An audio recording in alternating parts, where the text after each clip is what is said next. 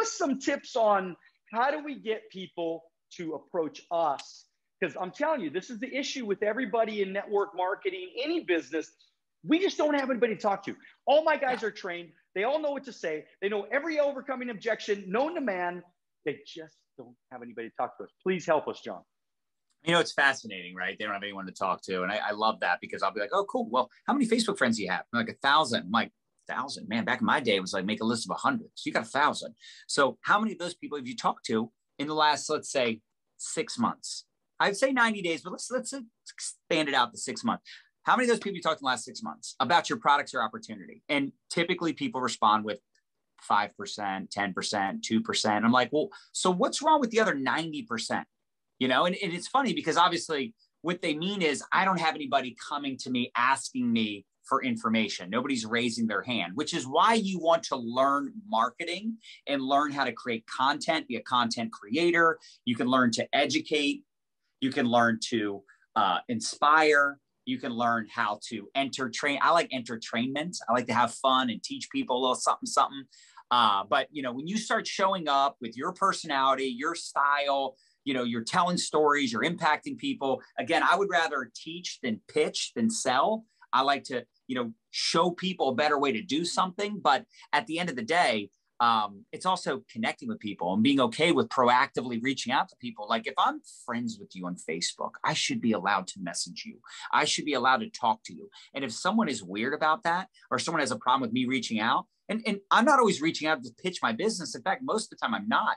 I'm reaching out to connect, create a conversation, maybe create some curiosity around my product or opportunity, see if they're open, depending on where the conversation goes. But every time I have a conversation, that's a seed planted. That's a relationship where I'm like depositing into my social equity with that person. And then as I create curiosity, as I tell stories, as I do my videos, I post in my Insta story, my Facebook story, I record a reel or a TikTok.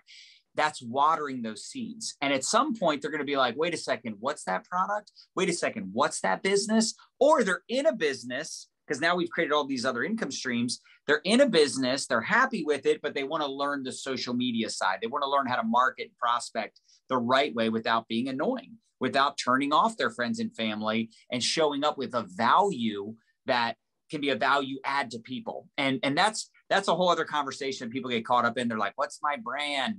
How do I provide value? I think, honestly, it's too hard to determine without just doing the work and showing up consistently. I'm sure that's how you figured it out. Like when I first was trying to figure out my brand, honestly, I was so in my head about it. I'm like, you know what? I'm just going to start doing videos. I'm going to start posting things, sharing ideas, sharing tips, sharing advice, sharing things I'm learning, sharing things I'm passionate about. We'll see what happens. And luckily, I didn't get in my own way too much. And I just kept doing it and getting better at it. And I will say this, one strong advantage for me early on is that because I had some experience in network marketing and I could kind of talk and share tips on network marketing, I would actually have people that were in other teams sharing my stuff and thanking me for the value I was providing. So that was an advantage for sure in those early days to help me build up my confidence. I mean, I think that's phenomenal, man. I mean, it's so important that you get this thing right from the beginning. You get the mindset right, you get the focus right, you get the mentorship right, you get the coaching right. How important is it for people early on to be coachable?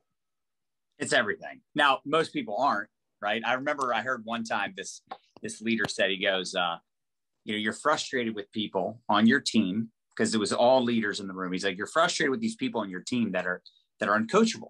He goes, really, they're just uncontrollable. And he goes, the truth is, those are some of the best people.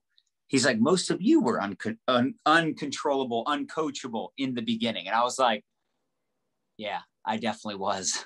And sometimes you need people to fail. You need them because we learn more from our mistakes, right? We learn more from failure. So I failed my way to the top. And even though I was uncoachable in the beginning, the good news is when I was making the mistakes and doing all the wrong things, I was always willing to come to my upline and ask questions and ask how I could do things better. And I remember in those early years, she would say, because I had an upline, a female upline, and she was just, man, she would just say it like it was. And she'd say, excuses or results. Are you bringing me an excuse or are you getting a result? Because you can't make money and make excuses. Choose wisely.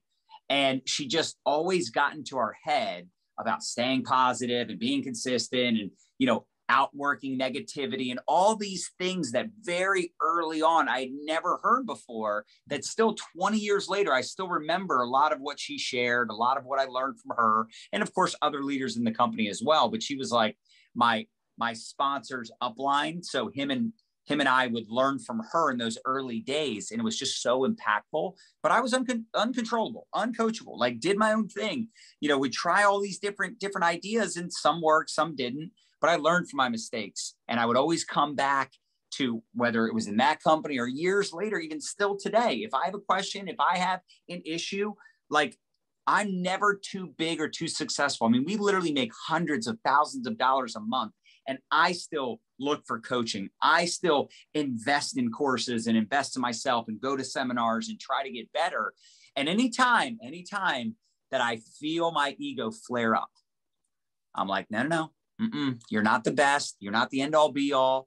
Yes, you're very good at what you do, but there's a lot of very talented people out there. And maybe you could use some help on this one thing, or, maybe you could have someone else come in and assist you with this situation, with this team, with this person, with this, scenario. And I think one of the best things you can do, whether it's, draw a line in the sand, moving forward today, or, relaunching your business, your ego ain't your amigo. Like the sooner you can just succumb and say, I'm going to be coachable.